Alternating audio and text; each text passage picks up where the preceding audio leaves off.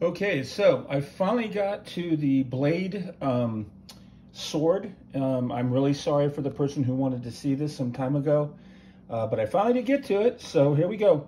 So this is the sword for blade, and of course it's stainless steel, and this thing is sharp, really, really sharp. I got my fingerprints all over it, taking it out of the scabbard, but as you can see, it's razor sharp. This thing is super sharp.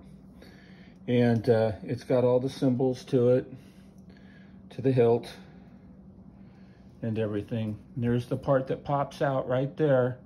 So if you set this thing, it spins around, that thing pops out. We're not doing that. We are not doing that. Anyway, this will be a very short video because I'm super busy today working on my robot. But I wanted to at least show somebody. And again, you can see all the fingerprints on it, but man, this thing is so sharp, it's ridiculous. Let me show you how sharp it is, okay? When I was pulling it out of its scabbard,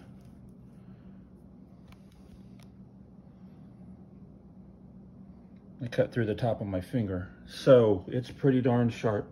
Anyway, this is for the person who wanted to see it. Everybody go ahead and put your comments and like and share my videos. We have almost 700 subscribers. We're doing really, really well, and I'm very pleased. And I think the algorithm is showing more stuff to people of the collection that we have. But like I said, you know, share your friends who like sci-fi, anything like that. I've got you know, one of the premier sci-fi collections out there. I'm sure there's something in our collection that somebody will like and can share, and we would appreciate it. All right.